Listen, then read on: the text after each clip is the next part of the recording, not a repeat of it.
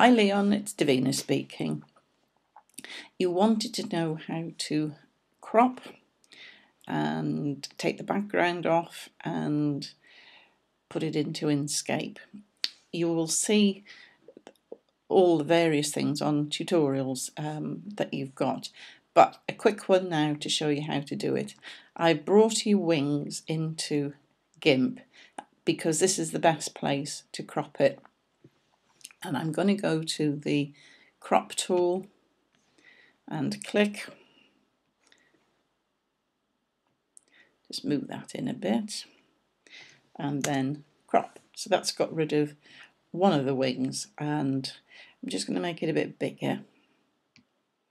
So what we're going to do now is take this white background out, and first of all we need to add an alpha channel so that we will have the transparency. So it's click on the background layer, go up to layer and down to transparency, add an alpha channel, and you'll see what happens in a minute. And I'm going to take the background out because it's very simple using the fuzzy select tool. Again, in the tutorials we talk about this tool. So click on there and click on the image and you will see a selection all the way around. But what that has selected is the background. What we do then is press delete, and there it is. It's removed the background and you've got your transparency. But what I'm also going to do, because I've noticed when I did it before that there's bits and bobs still left and it's not very tidy. And if we go up to 400, you can see. So while it's selected, I'm going to go to select and I'm going to grow the selection by 2 pixels, and you'll see what happens. It's going to move in, which is quite nice. All this in the middle is protected.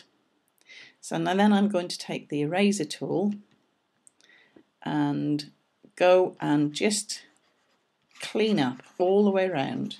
If it's too small, the right bracket key a couple of times will make it bigger, and because it's protected, it'll come back, the selections will come back. This is a nice quick and easy way, because I'm going all over it, you see, but we're only rubbing out the background. That should do.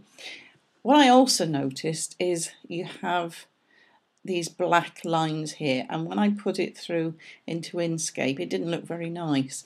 So what I would suggest is that you go to select and click on none, so you lose all your selections. Blow it up a bit bigger, and to do that use the zoom tool. A couple of times, that should do it. Once more. And taking the eraser tool, and of course you can see the brush is too big, so use the left hand brackets key to reduce it, and just gently go and take some of these black out. It will make quite a difference when you're putting it through Inkscape. And to get it back to the ordinary, let's click on 100.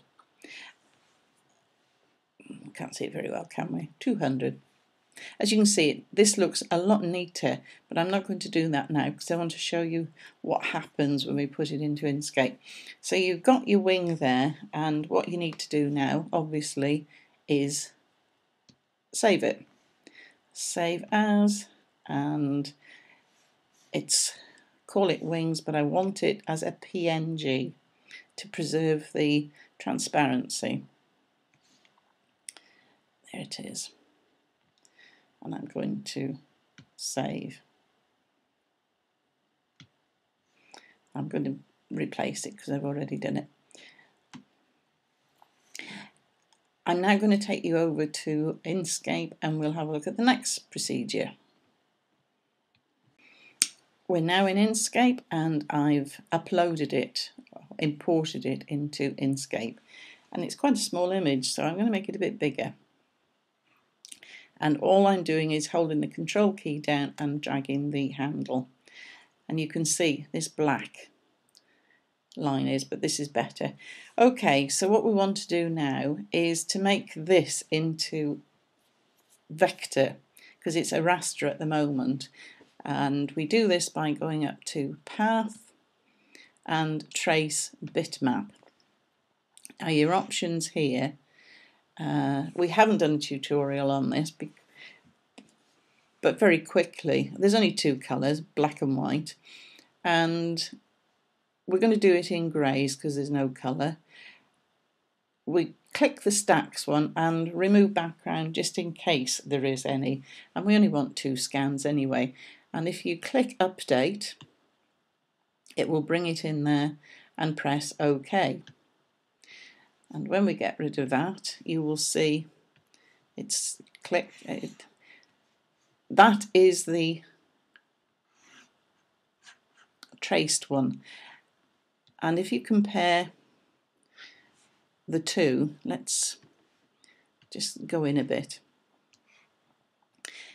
Much neater line here, isn't it, than that one, because that's pixelated and this isn't. But do you see what I mean about the black here? That's entirely up to you, of course, if you want that. And get rid of this one, and that's your image